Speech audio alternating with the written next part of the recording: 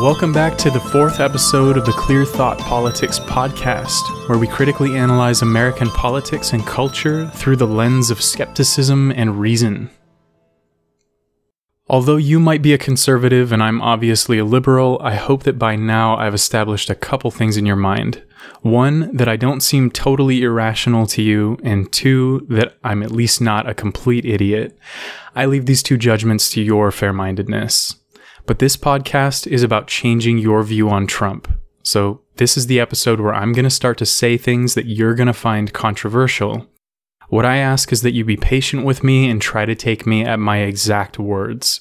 In return, I promise I'm not going to run down a list of common liberal talking points, and I'm not going to bother comparing the policies of the Democratic nominee to Trump. We are never going to agree on those things. I'm going to offer you some critiques of a man, not a politician. And if I can get you to at least consider these critiques, I think that would be a big credit to your ability to consider other perspectives on a very emotionally charged subject. So here it is. Here's the 1,000-foot view of my problem with Donald Trump and why I made this podcast. This is not a comprehensive summary of future episodes. It's just me talking to you about my deepest feelings about Trump, the human being, not the president. Simply put, Donald Trump does not meet the ethical or behavioral standards that I hold for the highest office. And I'm going to spend the next few minutes trying to convince you that these standards should matter to you. My issue with Trump regards the stuff beneath the political layer of his personality. As a liberal, I disagree with Trump's environmental policies and his views on a variety of other matters of state, but those are things that I disagree with Republicans on, not Trump specifically. My expectations of a man's moral decency transcend my politics. To put it another way, if you could imagine an alternate mirror universe where the Democrat version of Donald Trump exists, I would never vote for this person, even though I would probably agree with many of his policies. We're going to talk about that specific point in a later episode, by the way. In the first episode of this podcast, I said that my target audience is Trump supporters, but not members of his core base, and I'd like to explain why that is. The people who make up Trump's base are people who look at Trump and see an admirable, honorable man. I disagree with this perception so fundamentally that I'm not even sure how to begin changing their minds about him. I'm not sure their minds can be changed. But if you think of Trump's supporters as rings of concentric circles, the people I'm trying to convince not to vote for Trump in 2020 are the people in the second ring, a little further out from the base. These people are conservatives and they plan to vote for Trump in 2020, but they agree with me on a few things. They agree that Trump's behavior is unbecoming of a president and that he does not adhere to the social norms of American politics. But they support him anyway because they agree with his policies, not the way he talks. If you are in this second ring of Trump supporters, I ask you to consider Trump's behavior equally important as his policies.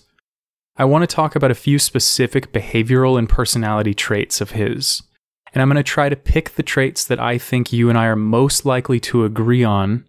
I honestly don't think any of these are super controversial if they're viewed outside the context of politics, and we'll do an interesting exercise towards the end of this episode.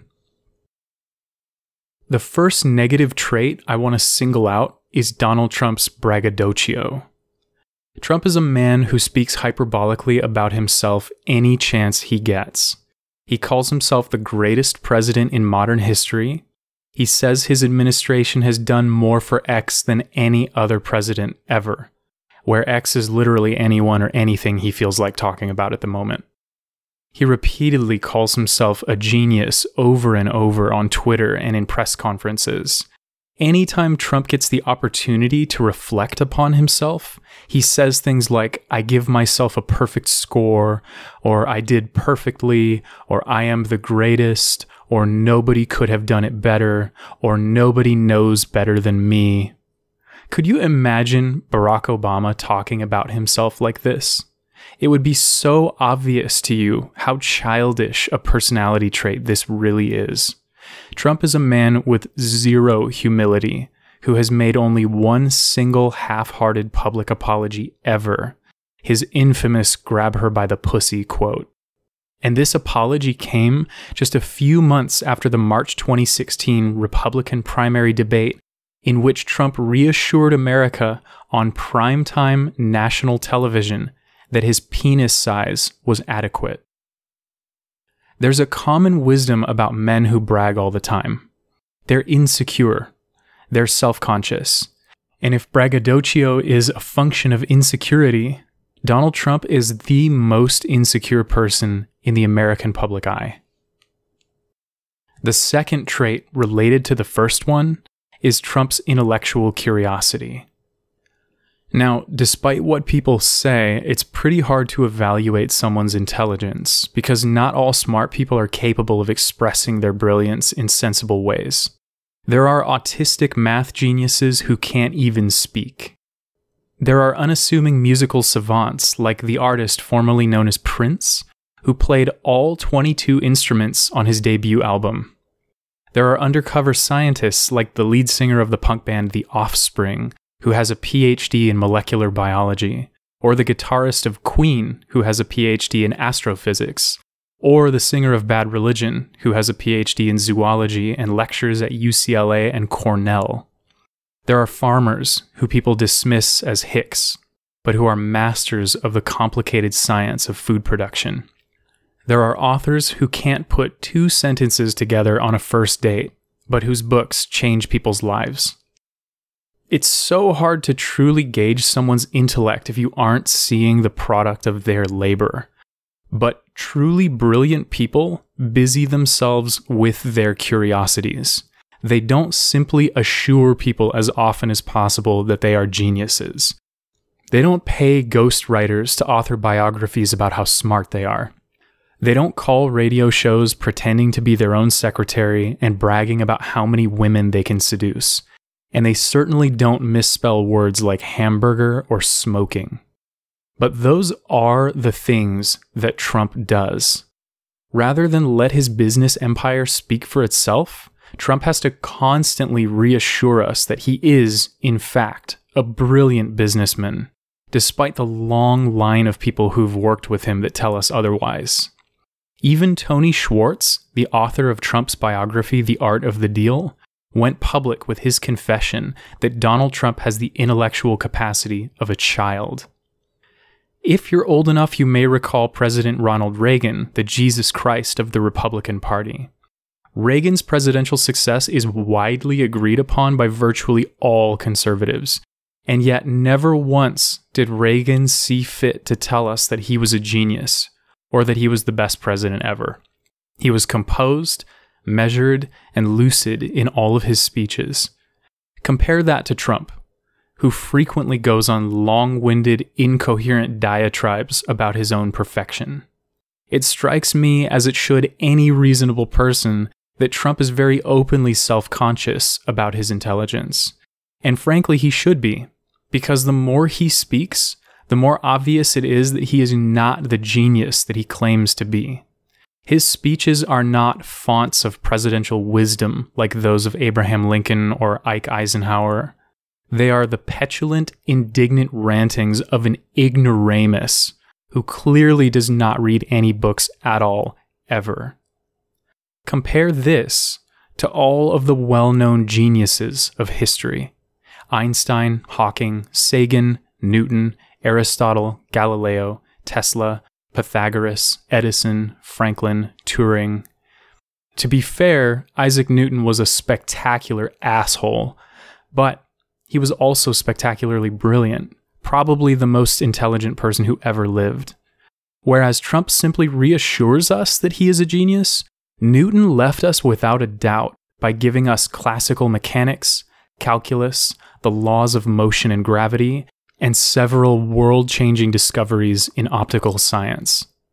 And almost 2,000 years before that, Eratosthenes of Cyrene, this guy was a Greek genius, he figured out the circumference of the Earth as well as its distance from the sun using a stick. Is Donald Trump really a genius? The third trait I think any reasonable person would acknowledge is that Trump has an abusive personality. Let's take a look at this from a wider angle just for a second here. In many other countries, politicians are sometimes known to hurl personal insults at each other. Fistfights have broken out in the parliaments of Ukraine, South Africa, and India. But in the United States, we have a modern tradition of behavioral restraint. In previous election cycles, Romney and Obama and McCain and Bush and Clinton were not hurling personal insults at each other. In fact, John McCain famously defended Barack Obama at one of his own rallies when a woman took the microphone and said Obama was not an American. Presidents before Trump did not shout at reporters. They did not call the press the enemy of the people or the enemy of the state, and they did not advocate violence against protesters. They did not make fun of private citizens. But Trump has foisted all of this upon our political tradition. He calls people his enemies. Enemies. This is not a word that we use in the American political tradition when we are talking about other Americans. It is dangerous to do this. Turning a country upon itself is what evil politicians have done throughout all of history. The reason why our country is so politically stable is because we do not speak about domestic political rivals the same way that European dictators did. Even when he isn't calling them his enemies, Trump comes up with childish nicknames for rivals. He calls people stupid and publicly insults federal judges. He dishonors well-respected military officials and attacks anyone who criticizes him, regardless of whether they're politicians or private citizens. He even calls news anchors, even the ones at Fox News, human garbage. Possibly the worst thing Trump does, however, is to speak hatefully about an entire political party. This is so dangerous, I'm devoting an entire episode to it. Simply put, Donald Trump is, and I mean this about the very core of his being, a fucking jerk. If you need any further evidence that Trump has an abusive personality, do yourself a favor. Google Donald Trump Twitter. Click on his account. It's called Real Donald Trump, all one word. Now open a second browser window and Google Barack Obama Twitter. Scroll through each president's Twitter account for 10 minutes. Look at the frightening content difference between them. One of these Twitter accounts is run by a man that you might disagree with, but who never once insults or threatens people. The other is a literal shrine to the kind of talk 13-year-old boys have on Xbox Live. I'm not trying to convince you to become a fan of Barack Obama. I'm just using him as an example because he's the most recent president before Trump. The behavioral comparison is warranted, and the behavioral contrast is stark. The fourth trait is Trump's dishonesty. Now, a ton of people have accused Donald Trump of being a liar, so much that I think conservatives have really become numb to this accusation. Of course, I think Trump is a liar at the conversational level, but I want to talk about a different, more insidious kind of dishonesty. I'm talking about the effort Trump puts into dog whistling at Christian conservatives, trying to convince them that they are being oppressed and that he is one of them. It's almost impossible for a person who didn't grow up in the Bible Belt to understand just how deeply committed to their spirituality evangelical Christians really are. Down there, religion is not just some old thing our parents grew up with. It is immanent and permeates every level of existence for these people. For a lot of them, Christianity truly forms the core part of their identity. They know their scriptures, they attend church regularly, and they truly are fellows of a Christian community.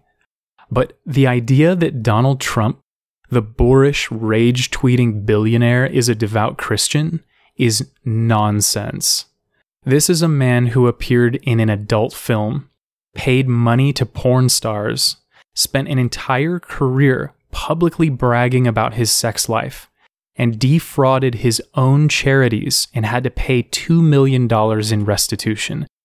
The notion that this man sits up late at night scrawling thoughtful notes upon the pages of his well-worn personal Bible, pensively reflecting upon its lessons, is nonsense. At Liberty University in January 2016, in front of thousands of Christian students, Trump mispronounced a book of the Bible in such a way as to indicate that he had never referred to a Bible passage in his entire life. And the students laughed at him for it. It was obvious to them right away how often Donald Trump really reads the Bible. On another occasion, he didn't know what Good Friday was, the day of Christ's crucifixion. I think it's perfectly fine for people to practice their faiths in a limited way, and a lot of Christians cannot quote Bible passages, despite the fact that they are true believers. But for all of Trump's fire and brimstone about loving Jesus and defending Christianity, it really seems to me that this is hollow speech for political gain. He knows he needs the evangelical vote, so he lies to Christians about his spirituality, and it works. The fifth and final trait I'd like to discuss is Trump's pettiness, which relates closely to the other four.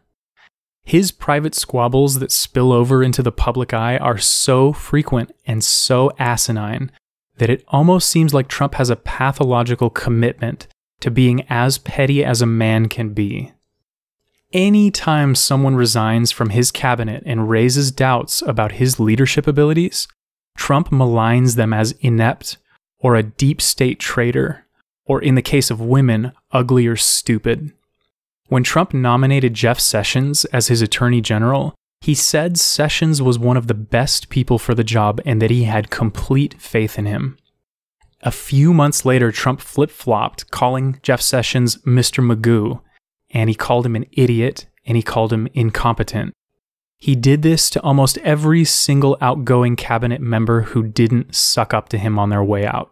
John Kelly, John Bolton, Michael Cohen, Steve Bannon, Omarosa Newman, Anthony Scaramucci, Rex Tillerson. Trump assured us that he deeply respected and trusted all of these people, only to tell us, psych, just kidding, they're all incompetent fools, as soon as they voiced concerns about his leadership. Trump even sank to the abysmal lowliness of firing Secretary of Defense James Mattis after Mattis publicly announced his resignation and warned the country that Trump had incompatible views on war and democracy. I beseech your fair-mindedness for the following two questions. Which, in your view, is more likely? That James Mattis, a general of the United States Marine Corps and a lifelong member of the American military, is secretly a deep state cultist who is trying to destroy America? Or that Donald Trump just flips out on anyone who questions him regardless of their service to this country? And again, which in your view is more likely? That all of these lifelong conservative Republicans that have passed through the White House have a secret pact with Democrats to bring down Trump? Or that Trump is just a petty, narcissistic man-child? Be fair-minded about these questions. So we've established 5 important facets of Trump's personality: his braggadocio, ignorance, abusiveness, dishonesty, and pettiness. Now, in order to help you see just how terrible these traits are, I want to apply them in a different context. So let's take Donald Trump out of the White House for this exercise and let's put him in a few personal scenarios. Imagine that you have an infant daughter and you're looking to hire a babysitter. You interview a woman who answers your ad, and she tells you she's the greatest babysitter who ever lived. She's perfect at her job. There has never been a better babysitter in modern history, and that she has never made a mistake. Then she goes on a long-winded rant about how there are a lot of people who say she's a terrible babysitter, but all of those people are actually part of a global conspiracy to ruin her babysitting career. Would you feel comfortable leaving your child alone with this woman? Imagine that your daughter is now 18 years old, and the 18-year-old version of Donald Trump wants to date her. How do you think he talks about his ex-girlfriends? Judging by how he talks about anyone who abandons him, or anyone who says something negative about him, he probably says all sorts of nasty things about them. Combine this fact with the way that Donald Trump tends to talk about women. This man brags about himself all day, insults people that he perceives as traitors, and loves being confrontational. Would you be comfortable letting someone like this take your daughter out? Would you be comfortable with your daughter marrying this person? Now, imagine that you're a hiring manager and Donald Trump applies for the job. His resume says he's a genius and he will be the greatest employee in history because he was the greatest employee at all his past companies. You get the idea. In any other context, a person with these traits is obviously unstable and untrustworthy. But in politics, people like Donald Trump get a pass because voters are more concerned with defeating their perceived enemies than they are with vetting their own candidates. Let's stick with the employer theme for a bit. I'll call this example the toxic workplace. Imagine that you work at a respectable company in corporate America. The business culture is as professional as anyone could expect. You and your coworkers are treated with a certain level of respect at all times, and in return, you respect your managers. For this exercise, imagine your direct supervisor's name is Andy. Even though you and Andy disagree sometimes, and Andy sometimes annoys you, Andy always treats you and others with integrity. When Andy found out that your coworker was stealing money from the company, he dealt with it professionally. The coworker was removed, and Andy never brought it up again in order to protect the dignity of the business culture. However, one day you come into the office and you discover that Andy has retired, and now your new boss is Donald Trump. The first thing Trump does when he comes into office is accuse a bunch of your coworkers of being phonies who are loyal to Andy because they are liberals. He calls a few of the women skanks and makes comments about their periods and their body types. Instead of dealing with it privately at the executive level, Trump complains in the break room during lunch about the other companies doing business with yours. He calls them leeches. He demands absolute loyalty from you and all of his subordinates, and if anyone disagrees with any of his decisions, or if they take issue with his erratic behavior, he sends company-wide emails containing long-winded rants about that employee, riddled with spelling errors and childish insults. Trump then invents nicknames for other department heads like Lazy Susan and Jittery Jordan and Weepy Pete. He occasionally walks over to your desk just to assure you that he's a genius or to tell you how great of a job he has done since he got hired. When you thought it couldn't get any worse, Trump starts firing your coworkers and replacing them with family members and personal friends of his who have never worked in this industry ever. When some of Trump's buddies get in trouble for breaking company rules or for committing actual crimes, Trump says they're being unfairly treated by jealous phonies and that all the new employees are, quote, perfect people.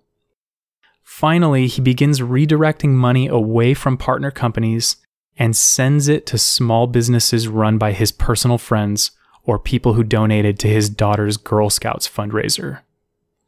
Slowly, the business culture at your company begins to rot. Coworkers become toxic and overcompetitive, always trying to gain favor with Trump. Meanwhile, Trump sits in his office shooting off angry company-wide emails up to 200 times per day. When the annual employee well-being survey results are published, a majority of employees say they dislike Trump and do not approve of his conduct. Trump immediately fires off a dozen emails saying that the survey is rigged and fake, and everyone he meets in the hallways say that he's wonderful, perfect, genius, and the greatest manager who ever worked there. The standard of conduct has fallen so low that other department heads begin to act however they want. When you finally decide you've had enough and you tender your resignation, Trump screams across the office, "You can't quit, you're fired." Then he sends another company-wide email telling everyone you were an idiot and the company is better off without you. This is Donald Trump in the Oval Office on his phone with Twitter and at the podium during press conferences. The reason I use the toxic workplace example is because virtually every person in America knows what it's like to have a great boss, and they also know what it's like to have a terrible boss.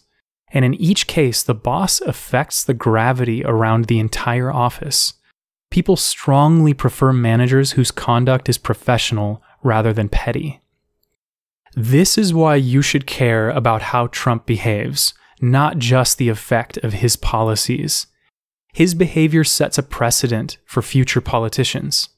Donald Trump is teaching senators and representatives and future presidents that it's okay to name call and to throw tantrums and to act like a petulant child. And one day I predict that this will give rise to a Democrat version of Donald Trump, which will be the Republican Party's worst nightmare. This will be so bad I'm devoting an entire episode to the idea in a few weeks. But just imagine a president who is an ill-tempered man-child who shrieks all day long on Twitter about how Fox News is the enemy of the state and how Republicans are trying to overthrow democracy and erect a fascist dictatorship. Imagine the 100 million or so people who would enthusiastically go along with this. If you support Donald Trump, you are paving the way for his little blue clone in a future election, and I'm telling you, you will regret it. Everyone should have a high standard of personal conduct for their coworkers, their managers, and their politicians. Everyone benefits from this model, and that is why all former US presidents, spare a genocidal maniac and a drunkard, agreed to behave as gentlemen in the public eye, and to never stoop to the level of elementary school name-calling, lying, and trash-talking. The real issue here is that Donald Trump's antisocial personality traits must affect his policy decisions and his judgment. It's totally reasonable to assume this, because it's true about most people. What Trump says about people he dislikes, and what he says about himself, is a window into the inner workings of his mind. And if you look through that window, it's plain to see a noisy machine full of redundancies, powered by narcissism and spewing disgusting smoke into every television set in America. This is not a man who is sound of mind, nor sound of heart, nor sound of personality. He is deeply troubled at the idea of checks on his power and of criticisms of his leadership, however mild or accurate. Donald Trump would rather you believe in a global conspiracy against him than admit when he doesn't know something or when he made a mistake. But most of all, the President of the United States sets the tone of the music of politics, and Donald Trump's tone is basically thrash metal. How politicians interact, how the parties perceive each other, and how the press analyzes political events is all colored by the indignation and the petulance of Trump's attitude. In a word, he makes everything about American politics uglier. That is my problem with Donald Trump. It's not that he is a Republican or that I disagree with his platforms.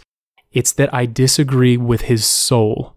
And I know the long-term consequences historically of allowing the highest office to be laid so low.